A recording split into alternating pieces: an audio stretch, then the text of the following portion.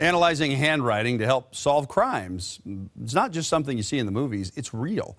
And tonight, Washington's Most Wanted's Perella Lewis gives us a rare look at how forensic scientists do it and why our imprints are so unique. It can be writing on a wall, writing on an object, so a variety of things. Brett Bishop is one of only 3 forensic scientists in the state specializing in document examinations and handwriting. We're looking at things like proportions in the writing, style, letter formations, spacing, slant, connections between letters,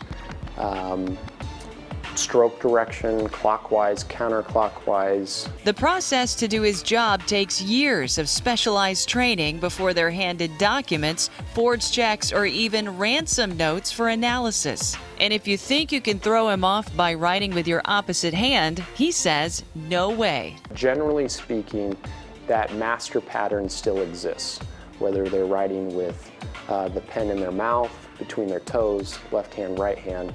It's still coming from that same mental copybook image. Brett demonstrated a technique used to recover writing from something other than the original source. Or just write anything. I quickly jotted down the first thing that came to my mind. It's a ransom note. Then I was asked to do it again. So now on this piece of paper, just write anything. And with that, he goes to work. Try and get the wrinkles out as much as possible so they don't interfere with the image. This part of the process is pretty fast. Place this on top.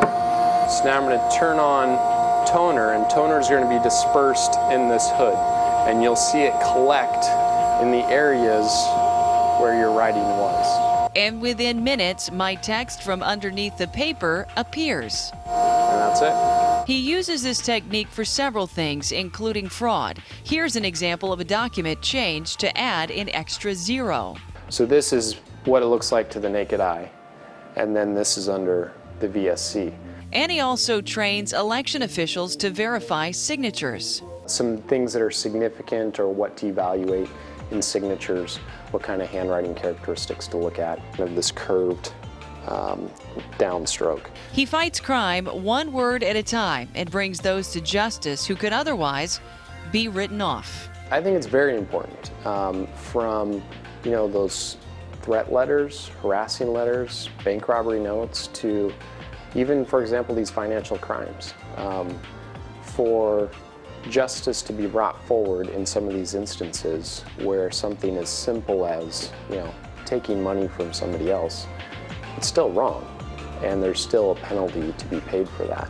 Perella Lewis, Washington's Most Wanted.